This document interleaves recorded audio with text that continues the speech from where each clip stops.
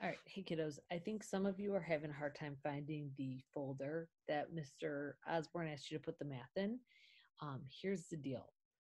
It's not called what he called it. It's not called the distance learning.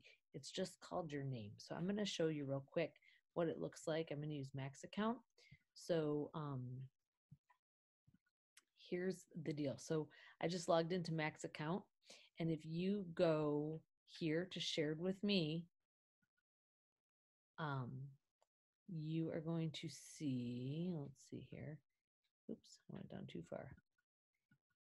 You're going to see a folder that looks like this with your name. It will just have your first name and last initial. That's where you want to put it. So if you go to your math homework today, let's see, I'm going to go to recent. So here was Max math homework. And then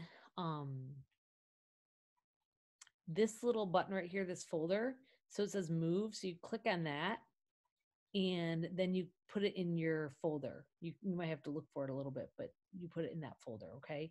So that's how you do it. So again, you're going to go to your Google Drive and you're going to come over here to shared with me.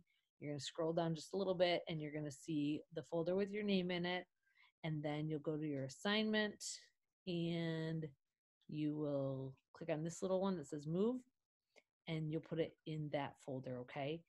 And that's where we're going to put all of your work moving forward. So we're going to, so language arts stuff, reading, writing, math, whatever, we're going to put it in that folder.